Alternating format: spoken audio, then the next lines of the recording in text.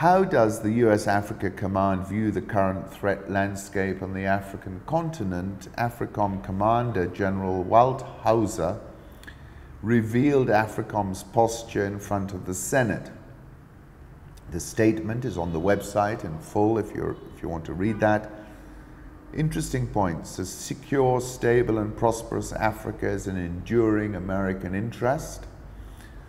For scale, Africa is over 3 times larger than the US. The US Africa Command area of responsibility encompasses 53 countries with a population of 1.3 billion.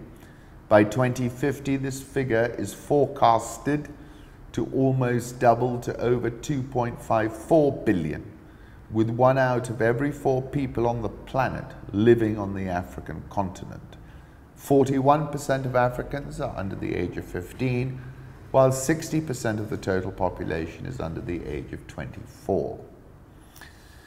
Our efforts to ensure strategic access must also be viewed through the lens of competitor influence and coercive activities which seek to gain advantages over the US by moving faster in economic and security markets where we are constrained by our values and law. China is a strategic competitor which uses economic and security outreach to foster investment incentives, jobs and infrastructure growth in return for access to Africa's strategic locations, natural resources and markets.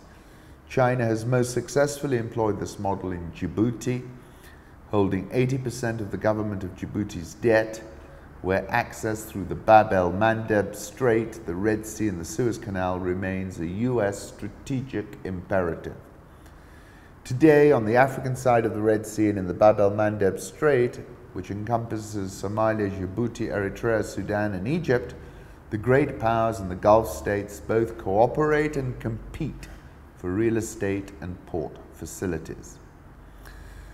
So going back to comments from Jason Warne, AFRICOM posture is framed by priorities of national defense strategy with resultant concern, great power competition, especially vis-à-vis China and Russia, violent extremist organizations called VEOs are a key target, saying that the US is shifting away from terrorism and towards great power competition, means it's focusing on countering Chinese and Russia's presence.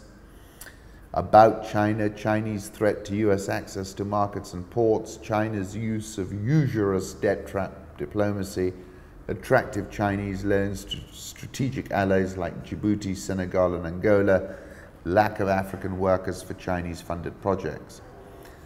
I go back to, I think it's 2012, when I said the US has a decisive hard power advantage over the African continent, and that increasingly I see the US deploying its hard power advantage to tilt the pitch and staunch the Chinese advance. And I was saying, this is in 2012 to CCTV, I said in some respects, in that time Obama was president, pivot to Asia, detours through Africa. China has made a parabolic advance across the continent, and one of the desired side effects of staunching the Al-Qaeda advance is that it also counters the Chinese advance via the insertion of US hard power. And I was talking about US Africa Command, and then I was quoting Zbigniew Brzezinski, who once said 3 grand imperatives of imperial geostrategy are to prevent collusion, maintain security dependence among the vassals, keep tributaries pliant and protected, and keep the barbarians from coming together. Then in August last year, I was writing about the Indian Ocean economy in a port race, and I said today from Massawa, Eritrea, admittedly on the Red Sea, to Djibouti, from Berbera to Mogadishu, from Lamu to Mombasa, to Tanga, to Bagamoyo, to Dar es Salaam, through Beira and Maputo, all the way to Durban and all points in between, we're witnessing a port race of sorts as everyone seeks to get a piece of the Indian Ocean port action.